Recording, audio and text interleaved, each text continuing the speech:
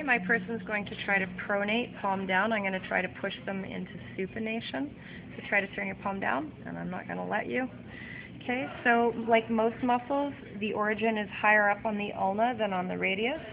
You're going to try to push the the flexors of the forearm out of the way so you can get onto the ulna.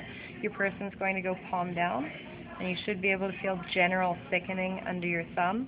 As you push those muscles out of the way, you'll drop off approximately here.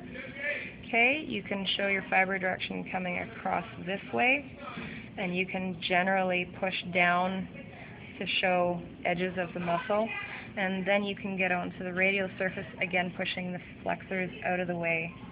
Your person is continuing to pronate, and you should feel right in there is where the fibers start to drop off. And Pronator Quadratus is that.